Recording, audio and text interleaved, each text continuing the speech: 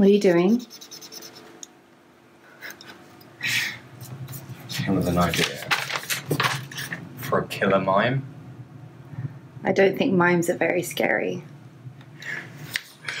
No, but it copies what you do, and then you have to copy it, and then it kills you.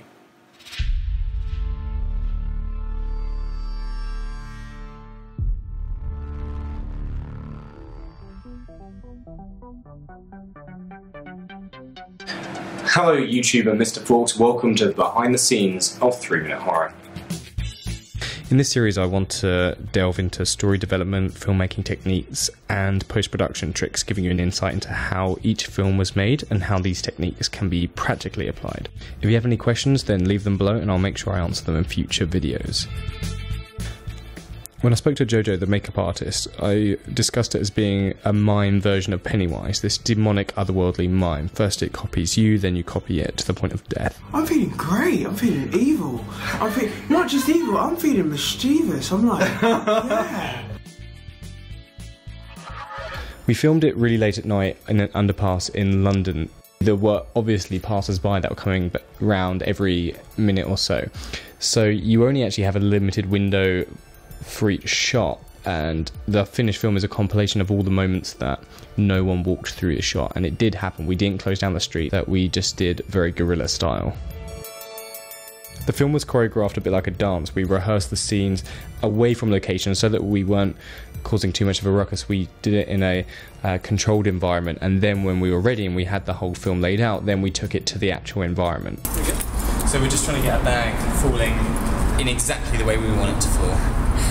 I wasn't trained drama school for this, so yeah. Right? Yeah.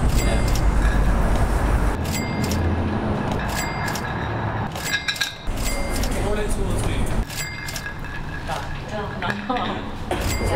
Go for it. Action.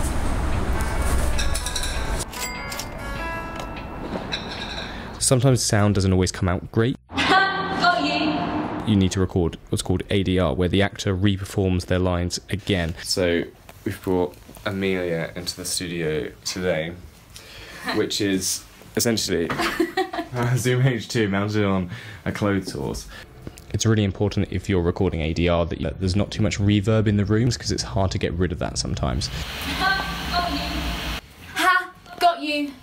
And then what I did is I went into Final Cut and I actually added a lot more back in to give the dialogue the sound like it was coming from the actor in the tunnel. Ha!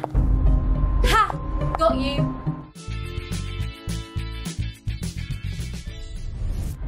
Ha! Got you. I actually put in all the hill sounds back in. I felt it was important to embrace the humorous aspect of it as well, so you're not sure if it is going to be a comedy or a horror. It is ultimately a horror, but it has these comedic elements that it doesn't shy away from, and I think that ultimately fleshes out the journey to be something quite enjoyable and fun before it then takes a really dark turn at the end.